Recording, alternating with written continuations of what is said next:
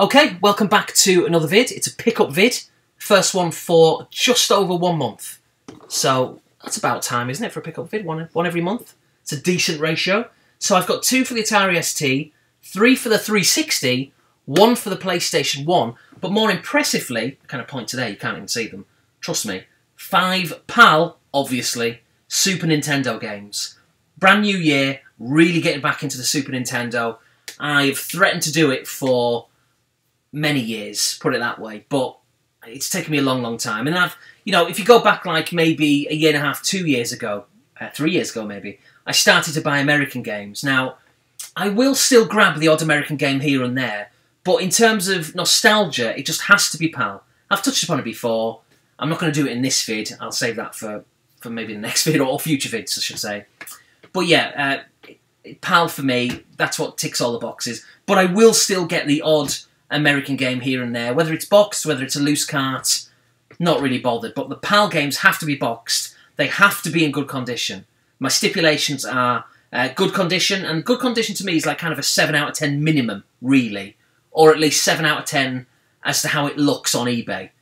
Because sometimes people advertise it as great, and then you get it, and you're like, that is rubbish. But if it looks decent, and I'll ask a few questions before as well, and yes, kind of 7 out of 10. So that's the first kind of stipulation. And also the price has got to be right. And by right, I don't necessarily mean cheap. I don't mind paying a bit more, or even a lot more, for something which is in really good condition. So let's say there's a battered condition copy of Street Fighter 2, for example, and they want 10 quid for it. But a mint copy, or a brilliant copy, condition copy, let's say, is 40, I'll pay 40.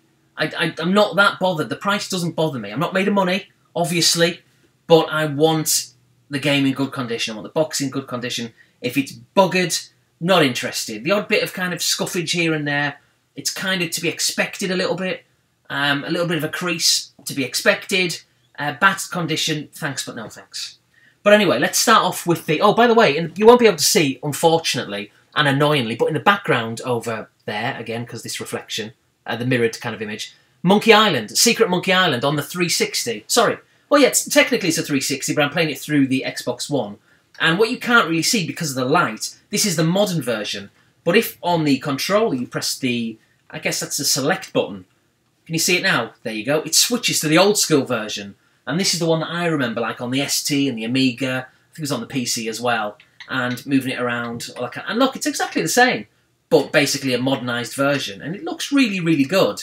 And in fact, even going back to the old version, it still looks alright. I think it does anyway.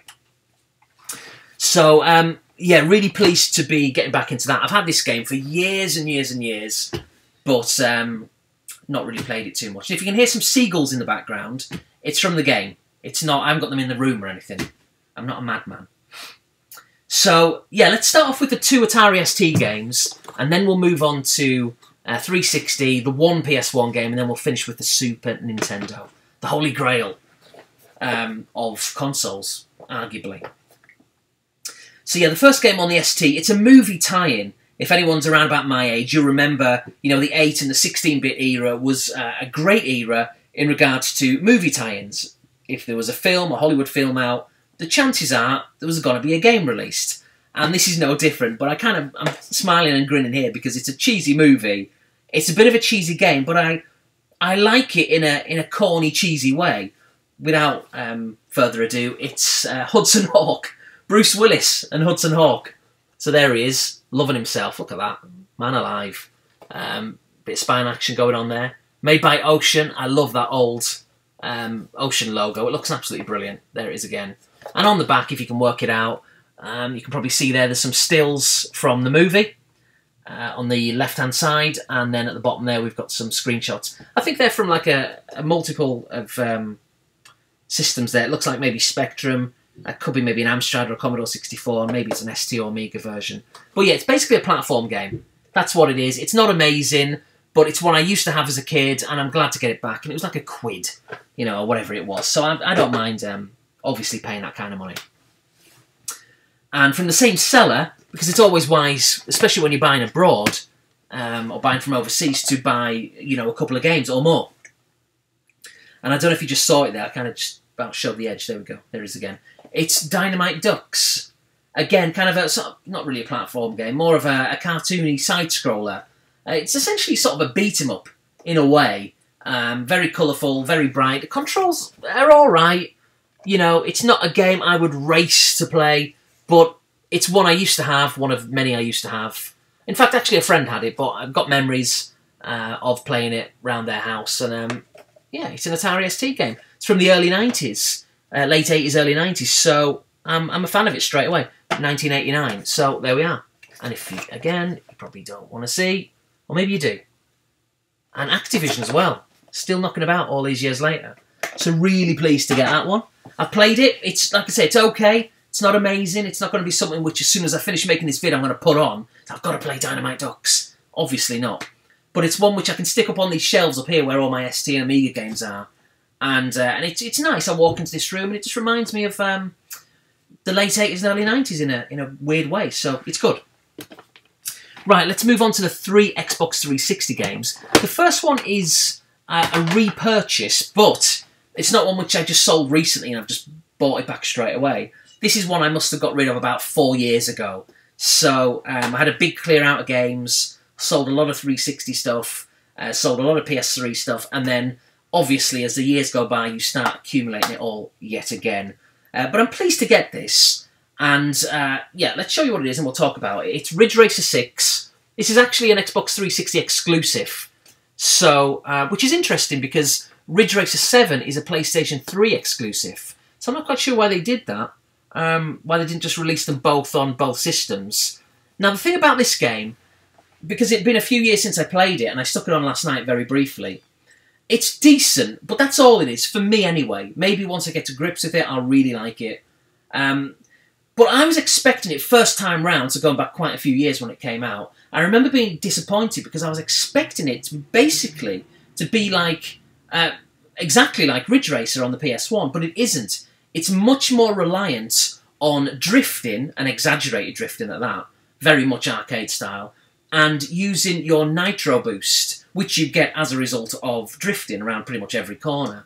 So, yeah, the game is very, very heavily reliant on drifting and nitros, and that's not really, for me, what I'm into. I'm not really into that kind of thing. I thought it would be a straight-up racing game, like I say, akin to Ridge Racer on the PS1 from '95. But it isn't. But it's still a decent game.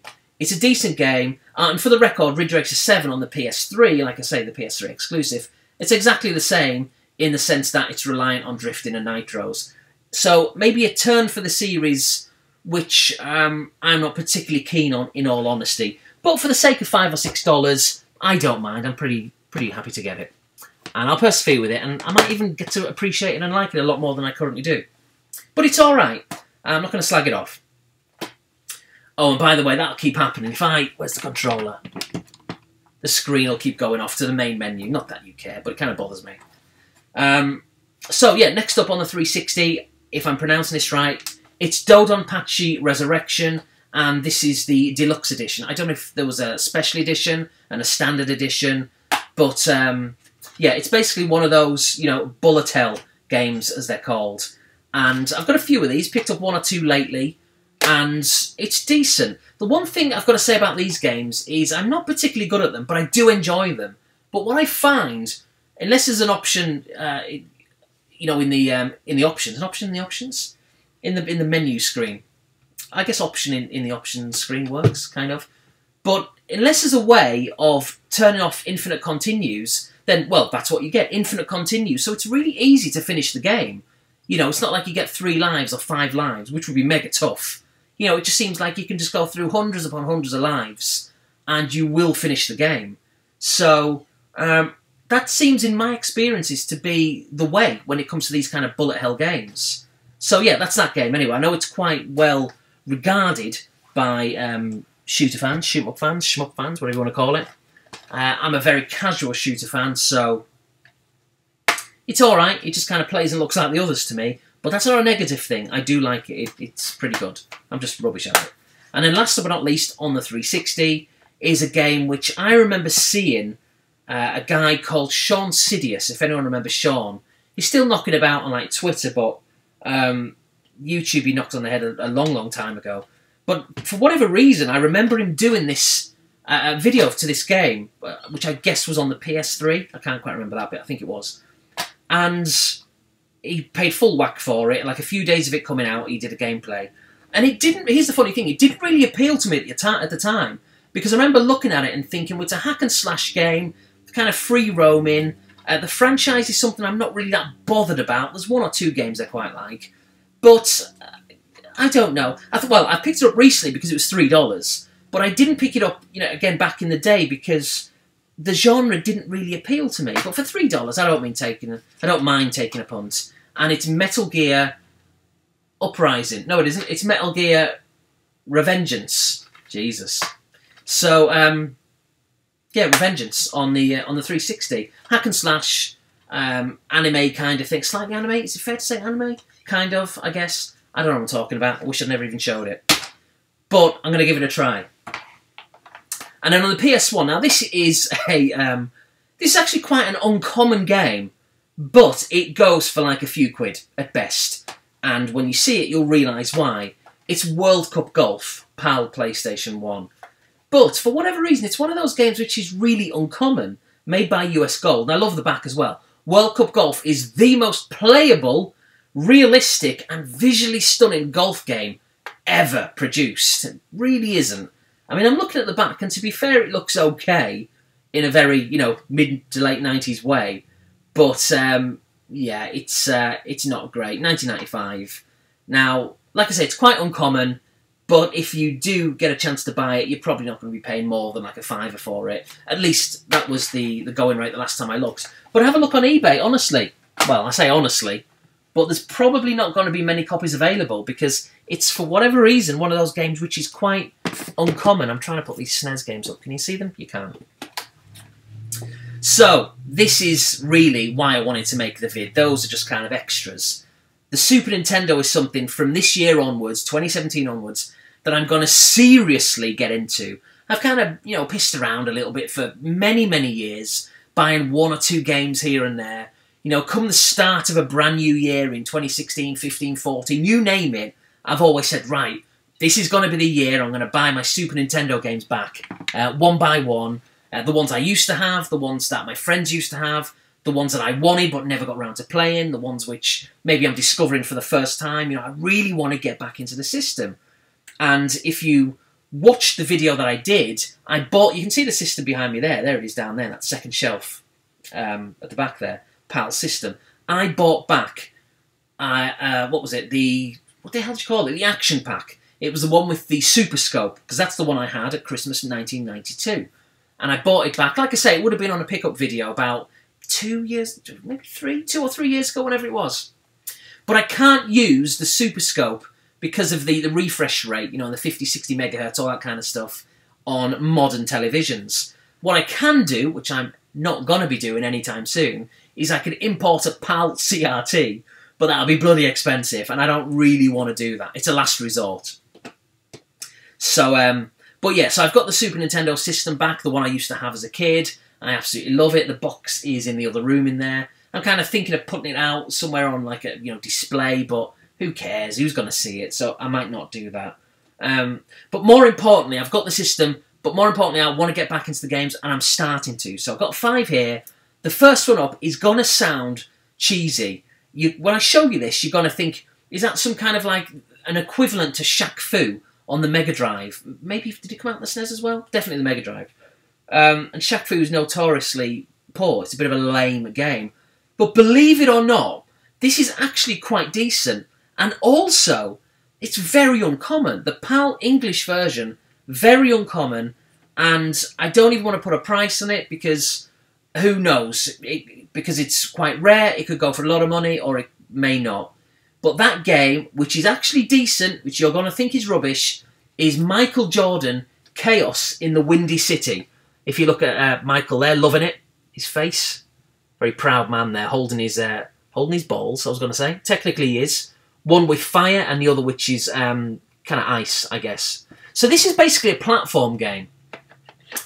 But it's really good. It's decent. It works. It's got a lot of new additions to the genre. A lot of strange kind of wacky things it tries to pull off and does quite well. What I plan on doing, it's all very well talking the talk, but what I want to do is I want to do gameplay videos for all these SNES games that I buy. But, you know, that could be a long time before I actually do that. But with that said, there's one of these games in mind. It might be the last game, which I'm going to show. I think I'm going to do a gameplay video for that soon. I don't want to put a day on it or say it's going to be next week or next month. It'll be soon. It could be this month, it could be next, whenever. But I will do it very, very shortly.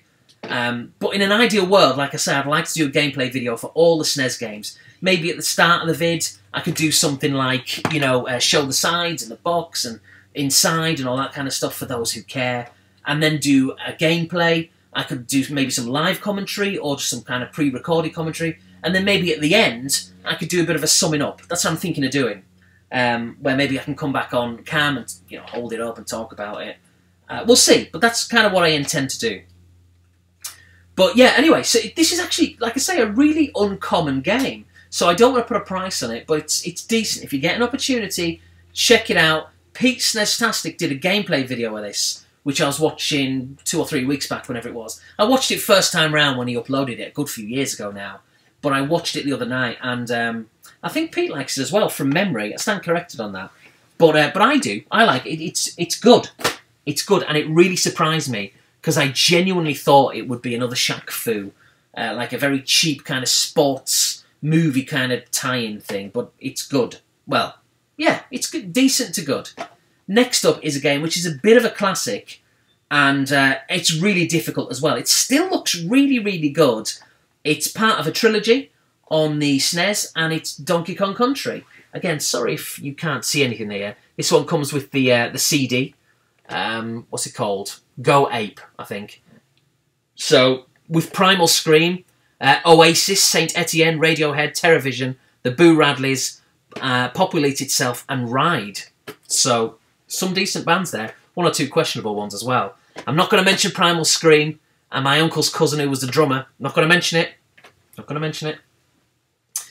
But, yeah, in pretty decent condition. There's a couple of nicks. But did I say, going back 5-10 minutes, when it comes to Super Nintendo, what I want to do, in fact, what I am doing, is I'm basically biding my time. And if there's a game that it's in poor condition, I'm just not going to get it. I'm really not. It's as simple as that. It's got to be in what I consider good condition, which is kind of a 7 out of 10. And again, these kind of the spines, you may not be able to see because the light's pretty dark. But green on this one, it was kind of a black standard on the other. But it just adds to it, you know, the different colours, the variety. They look so much better than the American ones. Which over the years, you know, because I've been in America not far off a decade now, so I'm kind of used to the American spines, and I've got a few American games, and I'll continue to buy the odd one here and there. But for me, those multicoloured PAL Super Nintendo spines look amazing. They just scream nostalgia. Early 90s, they just shout it out every time I see it, and it means everything when it comes to nostalgia. Right, enough of that. Next up is a game I used to have on I probably had it on the 8-bit machines, to be honest, but the one I really remember it from is the Atari ST, and then latterly the Amiga as well. But this is obviously the Super Nintendo version. Another one which is really uncommon to get, the English version. You can see, you know, with PAL versions, you've got to remember you get like French versions, German, Spanish, Italian, Australian, British, of course. To get the British English language version of this game is quite uncommon, and it probably goes for around about, on average, around about 150 quid, and I've seen it go up to like 300 quid. I guess it depends on the condition, and also is there like a bidding war going on where some people really, really want it. There's a number of factors. I was lucky enough to get this. I still paid a fair amount of money for it. It was, I think, around about 80, 85 quid. So a lot of money. A lot of money. And to date, the most expensive Super Nintendo game I've bought. That's including shipping, to be fair. But when I looked at sold items, or sold listings for this game, and having previously tracked it in, you know, months gone by, like I say, I've seen it going for up to 200-300 quid, which is outrageous. And on average, you're looking at 150, 175. So I got it on a buy it now, best offer. No, sorry, I tell a lie. Someone had listed it with a buy it now, and I contacted them outside of or through eBay and said, would you be prepared to sell it outside of eBay? If you know, you'll save fees and all that kind of stuff. And they said, all right, make me an offer. And I did, and they accepted it, which I was a bit suspicious about, to be honest. But I don't think they knew what they were selling. I didn't really get that vibe at all. I looked at other items they were selling, not a lot of video game stuff. So maybe it was someone who just had it, didn't know, and they were just delighted just to get rid of it. I don't know. Anyway, it's a real game, by the way. It's not a fake. I know that's a big problem when it comes to reproduction games and carts and boxes. This is real. It's legit. If it wasn't, I wouldn't be showing it off. I wouldn't be buying it. So, anyway, enough of the suspense. Bloody hell. It's Super Double Dragon. Super Double Dragon. I mean, Double Dragon is a legendary game. And I don't know if anyone else has noticed recently, but I think they've announced Double Dragon 4 as a PS4 exclusive. I think it may be a downloadable game only, though. And I did have a look at it, and it's more of like a hybrid, old-fashioned retro version. It's not like a souped-up modern one, from what I could work out. It looks okay, but to be perfectly honest, I may pick it up. I'm sure I will eventually, but I didn't look. I was excited when I heard about it, but when I watched the vid, I thought, it looks alright. It just looked like a NES game, an 8-bit NES game, quite frankly, which is not a bad thing, but I'm just saying, I was hoping for like a 16-bit Super Nintendo, Mega Drive, ST, Amiga kind of thing, and it doesn't look like that, unless they change it, or unless there's further levels in the game where it is like that. But anyway, by the by. So this is in brilliant condition. This is in one of those kind of Sentinel cases.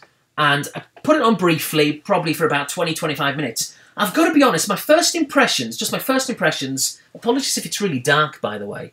I've just kind of noticed this screen is just definitely getting darker. Not a lot I can do about that. It's still the winter. But yeah, put it on for about 20-25 minutes, give or take. It's good. It's decent. It didn't blow me away. I was hoping it would be like a Final Fight or a Rival Turf or a Street of Rage with big sprites. They're much smaller than that. It's not a bad thing. It's bright. It's colourful. I like the look of it. It's nostalgia. It's got that nostalgic 2D side-scrolling look to it, because that's what it is after all. But it's at a first play. That's all it was for 20-25 minutes. I didn't think it was amazing, but I thought it was alright, and I am looking forward to getting into it. Delighted to have it. I'm just saying, I thought it would be maybe a little bit better first time round than what it was. Oh, lighting's got a little bit better there, I think. Okay, two more. The first up, now, this is, again, a very nostalgic game to me, but oddly enough, way more nostalgic to me on the Mega Drive. And I've got to be honest, in my opinion, and it is a game of opinions, but in my opinion, excuse me, the Mega Drive version is much better. It's much better, but this still is a good version, and it's Aladdin. And again, look at the spines with the green. I mean, that's amazing. Now, to be fair, the front, the sides, the back, it's all in good condition. But on the sides, there's a little bit of sticker damage. And the way it is on both sides, it looks like it was caused by the cling film or the wrapping, the original wrapping, and maybe it was on for too long, and there's a bit of glue there or something maybe. So it's slightly come away on the corners. It's not bad, all in all, and I got it for a good price. Everything else is in brilliant condition, the outside of the box, the inside. But my memories of this are the Mega Drive version, getting it on Christmas Day in 1993. But what I love about the SNES and the Mega Drive is what you used to get quite a lot back then, in fact a heck of a lot, is you'd have the same game, like Aladdin on the Mega Drive, Aladdin on the SNES, but basically they were released at the same time, but they were essentially different games, different experiences, different levels, different end bosses, different routes and maps within the game. There was a justification for having the SNES version and the Mega Drive version, which I have. And you can play them both and not think, oh, I've played this before. It's a very different experience. But I've got to be honest, like I say, for me, the better game is the Mega Drive, but it's going to come down to a game of opinions, isn't it? This is still good, it's bright. It seems on a first playthrough that it's a lot more colourful on the Super Nintendo, and a little bit more, I don't know, slightly grittier? I don't know, it's not, something about it. It doesn't seem as polished. Even though it's more colourful, it doesn't seem overall as polished as the Mega Drive version, which seemed more kind of arcadey than that version, the SNES version. But I don't know. I'd have to play the SNES one a little bit more and then maybe go back to the Mega Drive one, and I'll probably have more of an opinion of it then. But without question, for me, the Mega Drive version is the better version, but I do still like the SNES version. And then last but not least, again, this is quite a relatively uncommon game. Probably goes for around about 50, 60, 70 quid. Could be a little bit more, again, depending on the condition. And in the future, I can see this going for more than what it currently goes for now. So if you see it, and you're a PAL collector or buyer of Super Nintendo games, maybe think about picking it up. But I've got to be honest, it's fun, I'm enjoying it, but it is 100% a poor man's Contra. A poor man's Contra. And even a poor man's Realm. And it's very similar to Realm in a way. If anyone remembers Realm, I actually did a gameplay for it about 3, 4, 5 years ago on the American Super Nintendo. And it's a good game, but in a way I think I may have said that was a poor man's Contra. This is a poor man's Realm then, I guess. But it's still decent. There's a lot of good ideas they've got. And that game, this bloody build-up, you probably saw it there. It's called Time Slip. So it's a side-scrolling shooter with, I was going to say platform elements to a degree. It's essentially a shooter. Can you work it out on the back with the glare? See, it looks very reminiscent and similar to Contra there on the back. But it's a decent... Is it a decent? I feel kind of generous saying decent. It's an okay game, but if you love Contra and you spend a fair bit of money on this, 50, 60, 70 quid, and you're expecting it to be like Contra or Super Probotector in PAL regions, you're going to be disappointed. It really isn't. There's some real kind of silly enemies on there. Does anyone remember these things? I think late 80s are like muscle men with these kind of like pink little things like big arms. And they were like kind of little monsters. And those are in the game. Or that's what they look like anyway.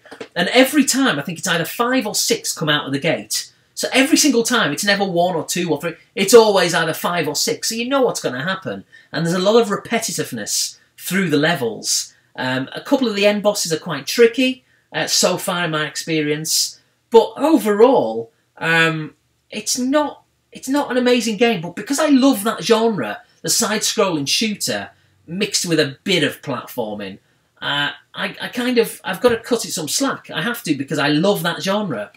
So, it's all right, but that's all it is. And this is the game which I think I was kind of mentioning a while back, where I may do a gameplay video of this. I may do, because this is probably the one I've played more of than the others within this last week. So I've played it a fair bit. I've not finished the game. Probably got maybe halfway through. It's decent, but it's certainly not amazing. Anyway, so I'm going to wrap it up. That's my games that I've picked up this last month or so. Until my next vid, which will probably be Thursday, a Thursday drive, maybe this week or next week, we'll see. Then thanks, stumble over my words. Thanks for watching. See you later. Made it all the way to the end and balls that up. See you later. Take it easy.